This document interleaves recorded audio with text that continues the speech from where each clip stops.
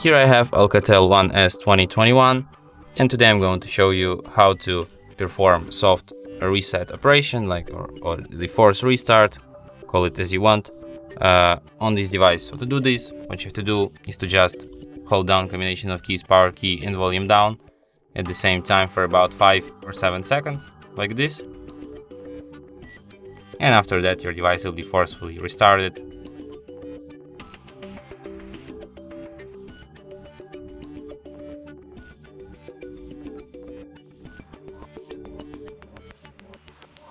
And that's it.